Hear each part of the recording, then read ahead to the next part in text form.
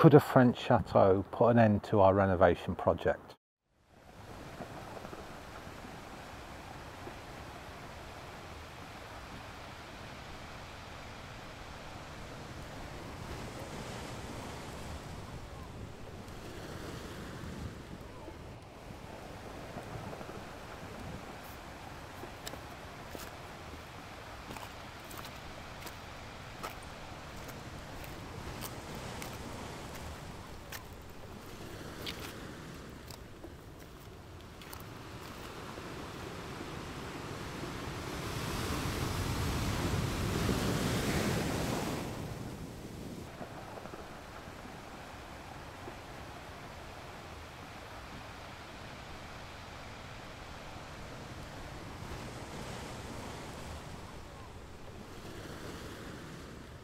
We're in the region of Normandy in northwest France, not so far from the beach, and across those waters there is the UK and England, so not very far from my country of origin. We're here because of our story.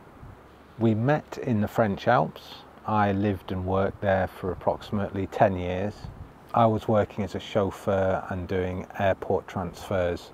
Marion worked in the local bar and restaurant, and she served me beer when I wasn't working. After a while we decided to move in together, and she served me beer while I wasn't working, this time at home.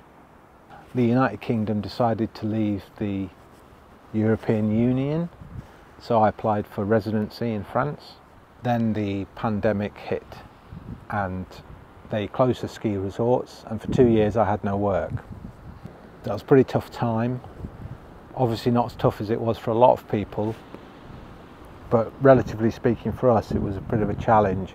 And we decided to close that chapter on our lives and open a new one together and buy a property. We had originally envisioned doing that in the French Alps, but the price of land and the price of buildings, even barns, old barns for renovation, is 3 times the cost of what it is here, at least. So we decided to hire a van and do a few trips across France to move up here and live out of my van for 90% of the time. And soon after that we found the property that we're in now. It's close to a city where Marion works, and it's close to England, and it's a beautiful place. So that's the region and why we're here. Tricky question. We're risk takers by nature. We met in a ski resort and we love skiing, and I could tell from the way that Marion skied that she was a risk taker. The French system as it is quite attractive, especially for me as an Englishman. We got a very low percentage rate on our mortgage, under 2%, fixed rate. The renovation budget, that's a bit of a trickier question. We have a certain amount that we will be putting towards the bigger jobs, things like the roof, the drainage out the back of the house, the stonework, the stuff that we need to make it, you know, weather tight and good. We've kind of got the money put aside for that. So although we only have a budget which will cover the roof and the most important matters of urgence, we do have enough money coming in to be able to inject cash as we go along. Besides that, we're chasing up incentives offered by the state. There are 0% loans that we're looking at. They're there to incentivize better house economy and fuel efficiency. But the devil's in the details with these, because they do tend to cost a bit more up front. You have to spend a little bit more on better materials or government approved materials to be able to access the 0% offer of the loans. And because of the way that our house is, half of it is deemed livable, half of it isn't. that actually means that these 0% interest loans and other things that we would like to take advantage of actually only are available for half the house, where it makes sense to actually do the roof for the whole back of the house, not just the half that we live in. So yeah, there's government regulations about how we spend the money and how we can access money, how much money we can access and how we can deploy that money on the house. So it all gets really complicated quite quick. And then this is further complicated by the Chateau issue, which we will get to.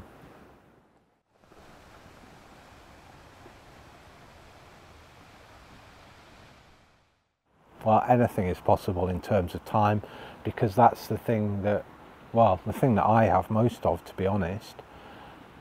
This is the home renovation project, and that's a very important part of what we're doing, because it's a long-term project to build a home.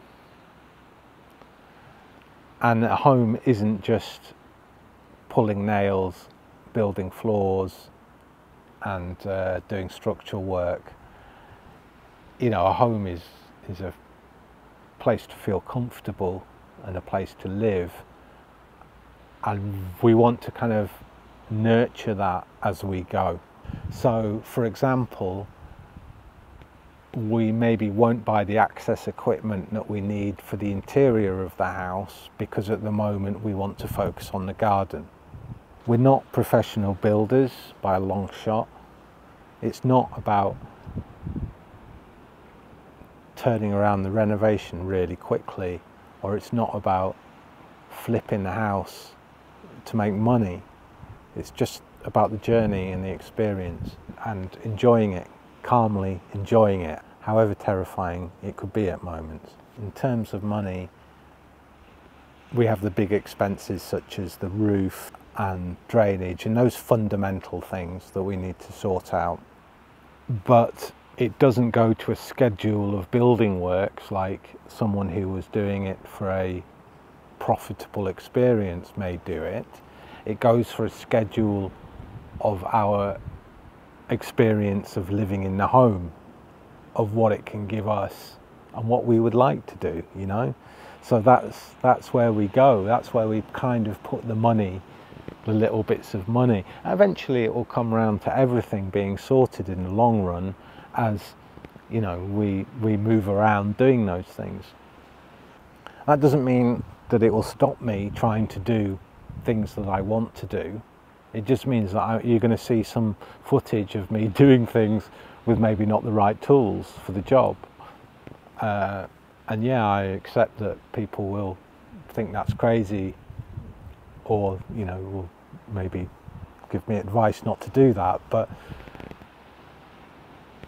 you know, it's our home, and that's where we choose to spend our money, is maybe on one part of it and not the other part at this particular stage. But that doesn't mean I'm not going to continue to try and do something with every single part, if that makes sense. I think this becomes incredibly apparent when you watch the videos, because I do have a tendency to go from one thing to another thing. So from the garden, then into the house, then to the back of the garden, you know, then to the drainage issues, and it skips from one thing to another in each video that I make. That's because they're all small stories which I wish to savour and share with you. Although obviously the destination's really important and I look forward to it, but the journey is just so valuable. And I suppose I think about it as a careful documentation of our project as we slowly edge closer, learning as we go on the way. But I understand that it's not maybe everyone's cup of tea. Quite frustrating, because you know, a lot of these renovation projects is you get hit with a big reveal. There's no big reveals in what we're doing, not at the moment. It's going to be a while before we get to that stage. But you can say that you're early, very early.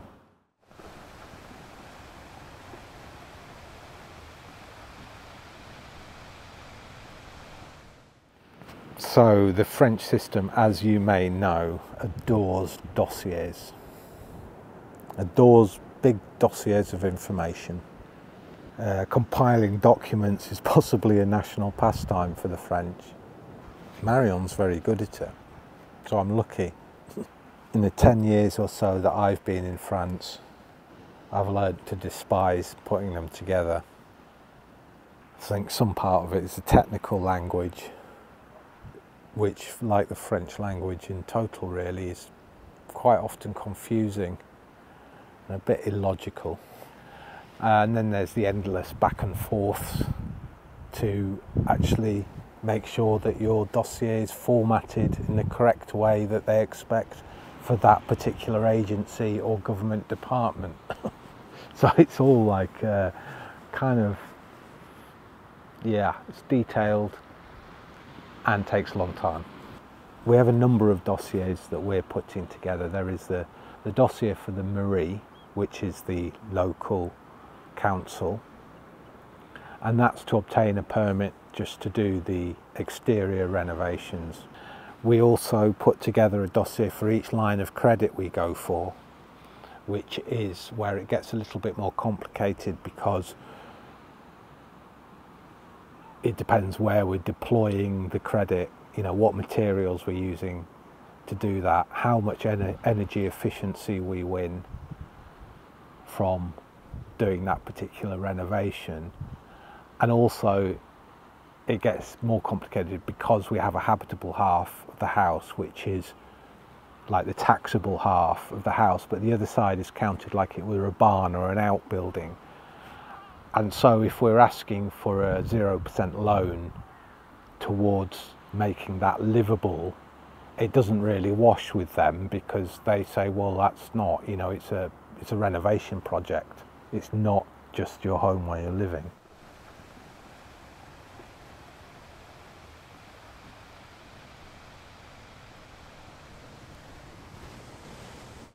Somewhere behind our house is a chateau.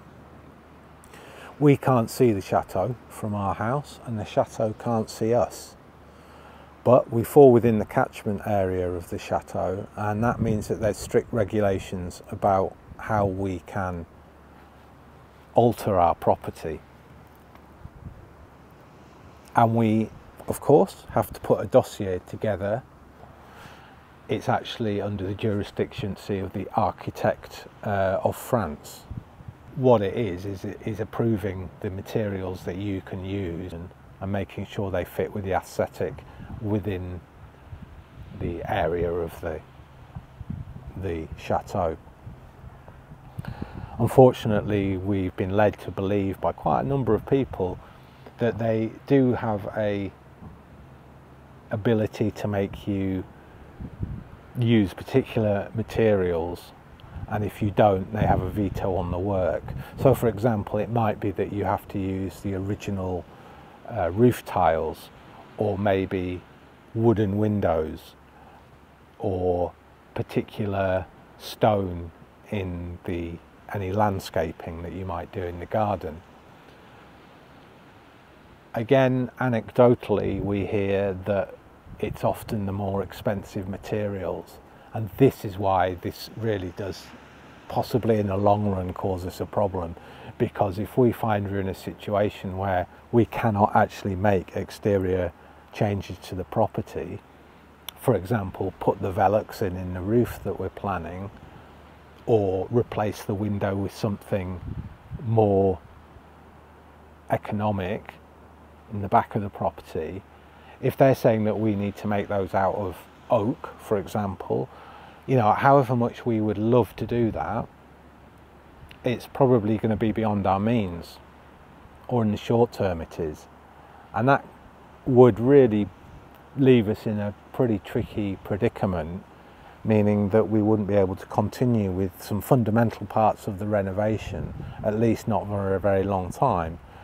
And as the property needs renovation desperately, we don't have the time to wait for those fundamental things.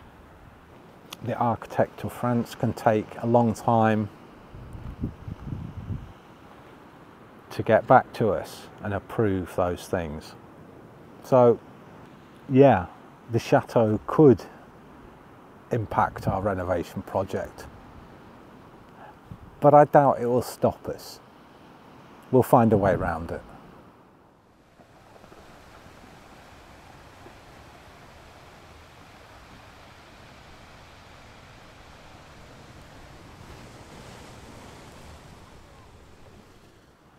Right, so quite a talky video today, but thank you for watching. I hope you've got a lot out of it.